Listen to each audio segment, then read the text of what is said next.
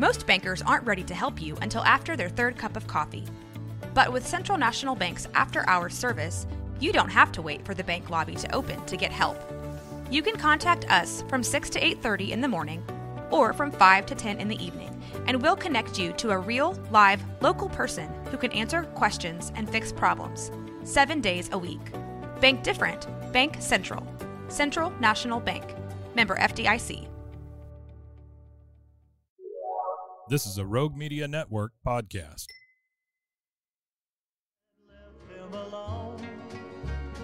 The Waco History Podcast is sponsored by Brotherwell Brewery on historic Bridge Street in Waco. Welcome to the Waco History Podcast. We're going to air for you over the next few months a special series of Waco History Living Stories. These were segments that were originally aired on KWVU here in Waco. They were produced by the Institute for Oral History editor, Michelle Holland, and narrated by two fabulous narrators, Louis Maze and Kim Patterson.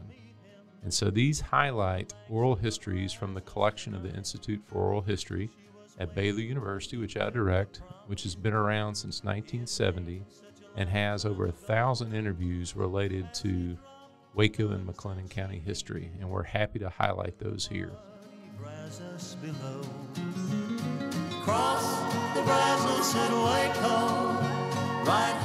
The terrors of the playground, Bullies. Let's hear some stories of bullies from the archives of the Institute for Oral History.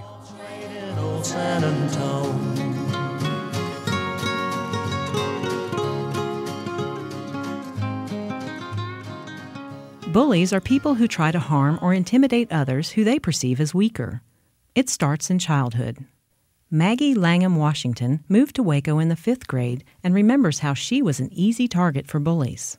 If you're a minister's child that's new in a school, you saw a hard time, a real hard time, because kids would do things to you just because they felt like you weren't supposed to do anything back to them. Because you were ministers, you preacher's child, preacher's brat. And after a while, that got a little old with me. I decided that I wanted to be a regular person. Washington recalls a story involving a girl who others had told her was cruel. And we were playing pass ball, and I was a tomboy. I could jump, leap high, and get that ball. So she decided to let me guard her. And I heard her. I trembled in my boots. I kept letting her get the ball, and finally I decided this is just not going to work. So when I knew they were throwing the ball to her, I just stepped in front of her and jumped up and got it. And she hit me. When I realized what was happening, the lady that was supervising the game, Mrs. Bevis, one of the teachers, was tapping me on my shoulder, saying, Langham, that's enough. So that called for spanking. I knew that. So it was reported to my homeroom teacher. We were both in the same class. And my homeroom teacher carried me into the cloakroom, and she says, every time I hit something, you holler. And I did. And then when it came time to get Henrietta, every time she hit, she needed to holler. So nobody in my class ever knew I didn't get a spanking. Yours was all dramatics. Yes. Mary Darden of Waco describes an encounter with a bully in 6th grade in Connecticut that helped shape her passion for social justice.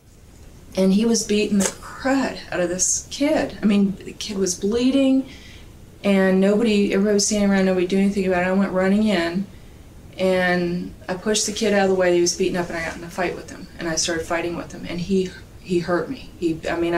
I had a black eye, I'm sure, and my face showed it. I mean, you could tell for a week afterwards I'd been in a fight.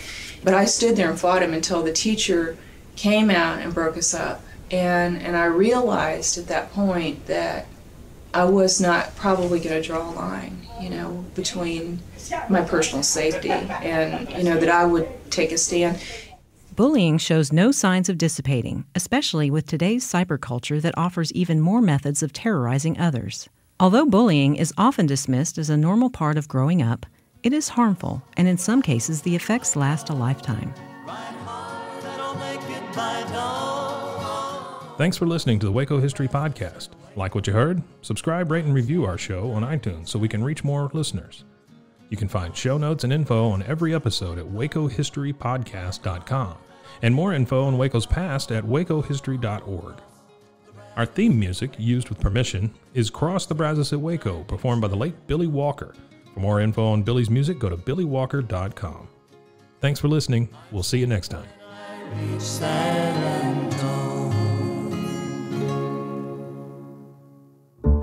This has been a Rogue Media Network production.